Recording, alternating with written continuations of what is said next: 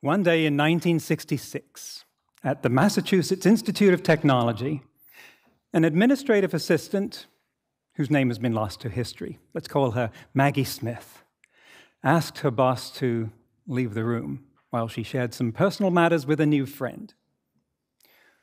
What made this request legendary was that her new confidant was a computer program written by her boss, Professor Joseph Weizenbaum, and Maggie interacted with it via a keyboard.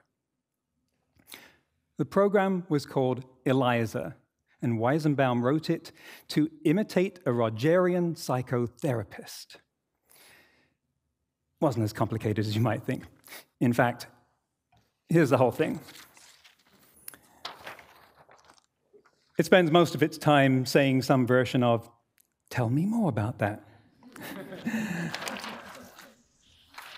Of course, Smith knew it wasn't alive, conscious, or a good therapist, but it was fit for her purpose of unburdening herself, seeing a reflection of her words, much as someone might relate their problems to their cat. The cat and Eliza are both good listeners. Today, a distant descendant of Eliza, very distant, a commercial application called Woebot, has actual demonstrable mental health benefit. And the company is valued at $500 million. It's not marketed as a replacement for therapy, but as a competent sounding board. It's particularly useful at 3 a.m. when your therapist has other things to do.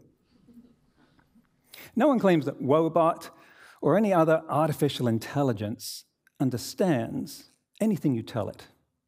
It's just particularly good at fabricating responses that match a pattern we recognize as conversation. Unfortunately, we don't have useful ways of telling whether anything really is understanding or feeling. Most of the time, we don't have very high standards for reacting as though an entity is capable of feeling. A teddy bear clears that bar. Our species is called Homo sapiens, but maybe what we really are is sappy. Sapience, by the way, is the ability to think. The ability to feel is called sentience.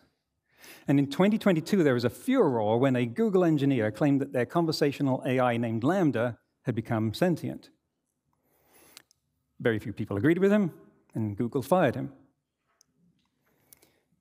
AI is not designed to be sentient. And actually, that's starting to cause a problem. You know how much AI already affects your life? It's already being used to make important decisions like whether you should get a loan, be accepted to university, or how much to pay on your insurance claim. Decisions that we have strong feelings about. Now, make no mistake, those AIs are as good as, and usually better, than people at making those decisions. Measurably, provably so. They're that smart. But there's an old saying that people don't care how much you know until they know how much you care. Problem is that AI doesn't and can't care. It's artificial intelligence, not artificial empathy. How can we trust it with a decision like a terminal medical diagnosis if it has never lived? We're heading towards more and more frustration and anxiety as we give AI more and more power to make decisions that we want to be under the control of a human who can understand and empathize with us. AI can do neither at the moment. So, should it? Right now, we have no idea how to do that. If you want to make a computer scientist uncomfortable, ask them how AI could feel. And yet the goal of AI has always been to create a companion. In 1956, 1 year after the term artificial intelligence was coined, its leading scientists gathered in New Hampshire to, quote, find how to make machines use language, form abstractions and concepts, solve the kinds of problems now reserved for humans, and improve themselves. By the way, they thought they would knock that off in 2 months.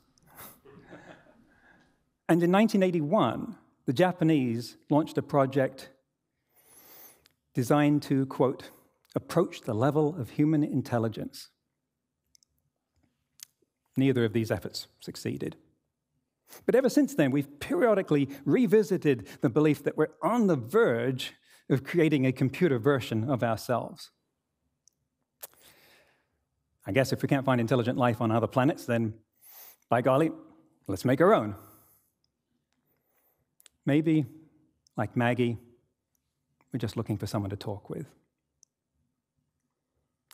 Which is ironic, considering how we're talking with each other less and less. In 1959, C.P. Snow wrote about what he called the two cultures, science and the humanities. And a growing divide in our society as people in each culture find the other increasingly alien. Well, the gap between science and the humanities, between technology and psychology, between thinking and feeling, is never so visible as when we look at AI research, because that is where we are building something to do jobs where it needs to think like a human, but which we won't fully trust until it feels like a human. And that AI research is undergoing incredible expansion right now, as its developers create amazing new tools like ChatGPT that often surprise even themselves. And this is so exciting, it's easy for them to lose sight of the rest of the world. I've told technology conferences, look, in your passion to build advanced AI, it's easy to forget that the people on the outside of this bubble feel powerless over it.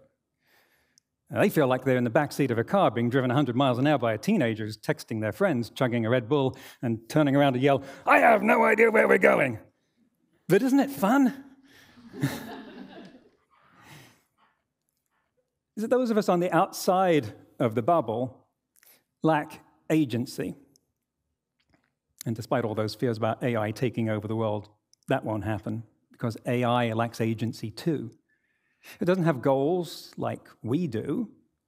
We judge people by their goals and intentions, their morals, what's on the inside. We judge machines by their actions, what's on the outside, because there's nothing on the inside of a machine yet. For it to have a true intention, we'd have to feel that it wanted it. But until it has true intentions, we will always feel unsafe, fearing that AI could accidentally harm us because it has no moral compass. Only the imperfect and incomplete rules our minds can come up with. Yet the people who could teach AI how to feel are on the other side of the culture gap from the ones who are building it.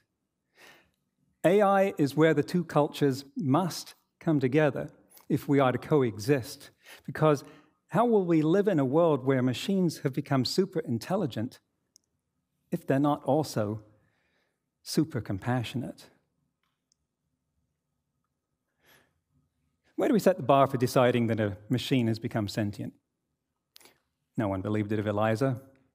One person believed it of Lambda. But at the current rate of development, it won't be long before there will be an AI, on which enough people believe it, that there will be debate. Made all the more intense by the fact that its creators won't have intended any sentience. Yet when it comes to making pivotal decisions about our lives, we set the bar very high.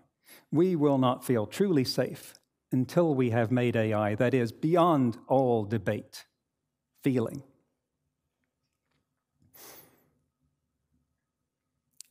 But even that won't be enough. There are people we don't unburden ourselves to because they've always had it so easy. They can't relate to our pain. They're like today's computers running through a script. Oh, your father is dying. That must feel terrible. We only really trust people who have walked a mile in our shoes, who have suffered. And so to cross that final bridge, to become our true companion, AI will have to be able to suffer. And the people who taught it how to feel will have to ensure that it does suffer. That could be the greatest responsibility anyone will have ever faced. I mean, it sounds like the height of hubris, cruelty, and recklessness, even to contemplate such a thing. And yet, how else will we be able to ensure that our new companion gains the compassion it must have? If we look far enough into the future, this is our destiny.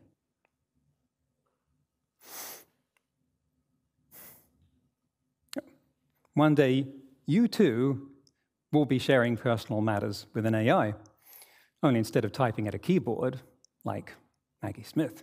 It will be a rich auditory and visual experience that engages and enthralls you. How will you feel if it has not just superhuman intelligence, but superhuman compassion? Overshadowed or inspired? What can we take from this to act upon now? Let's bridge the divide between the two cultures so that the heads and the hearts of the human race are connected. Let's teach our artists about technology and our technologists about humanity. Teach our children that they don't have to choose between STEM and the arts, but that our future lies in the union of the two. Infuse our families, communities, and workplaces with inclusivity, respect, and vulnerability. And then, ultimately, our compassion for each other will be how AI learns about empathy. Let's start now. Thank you.